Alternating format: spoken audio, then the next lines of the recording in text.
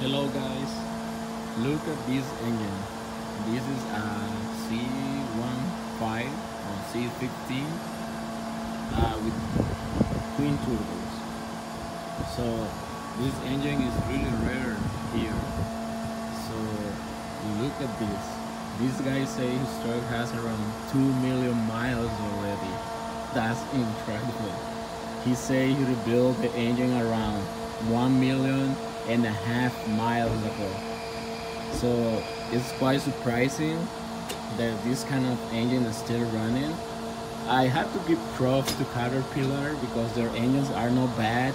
It's just when it comes to emissions, they always have troubles here in California. But it's still so awesome to see one of these engines on this age. So as you can see, there's the cat cover, right? That's so iconic from Caterpillar engines. And as you can see, all in here looks really clean, right? So since the guy say he just rebuilt the engine 500,000 miles ago, so it's so awesome. We still have it. He used original cat filters, so really nice. I haven't seen one of these in a while. Look at the ACM. How huge is it? It's really huge compared to the other ones nowadays. You can see the oil pan really clean, really nice there. You can see there is a lot of oil leak over there, but not that bad. All the way to the back there. Everything looks nice, but this part of the engine is not what amazed me the most. Let's check it out the other side of the engine and you will see what I mean. Look at this. This is the turbos. They are huge turbos.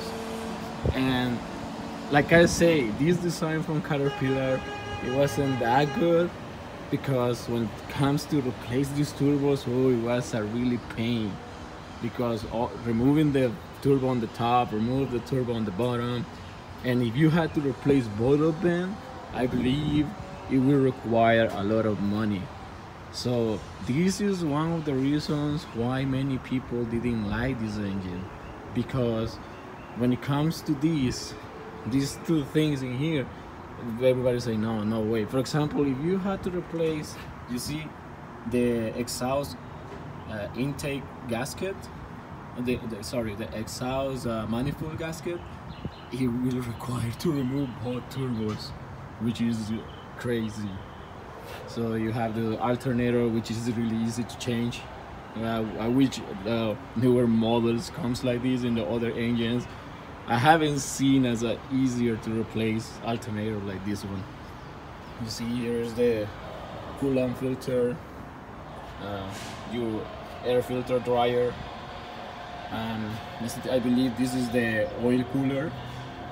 Yeah, I don't know if this one comes with EGR, but I guess it doesn't have it, or maybe it does have it. Not sure because I don't work on this engine this often. It's just amazed how Caterpillar managed to put so many things in here. Look, let me see if this thing can focus over there. Look, that part over there. This is part of the coolers.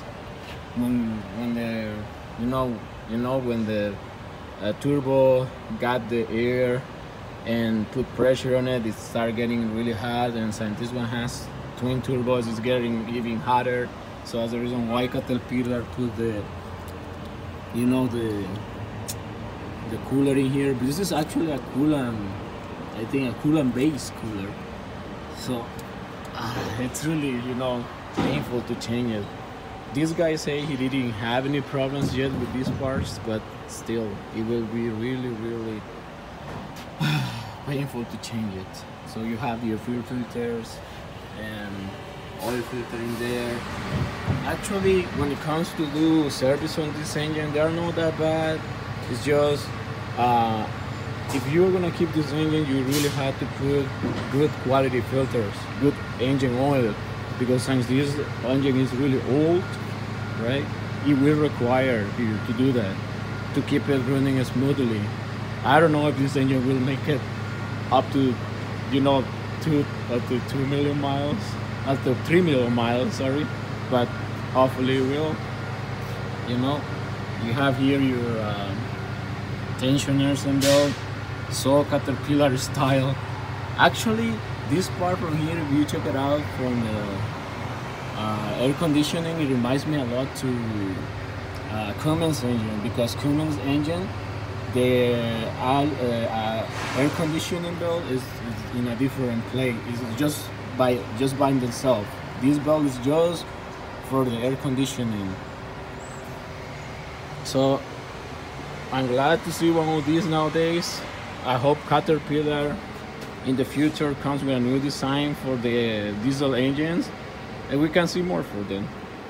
And that's all I got for you guys today, and I'm gonna keep you updated if I see this engine again with 3 million miles. Thanks and bye.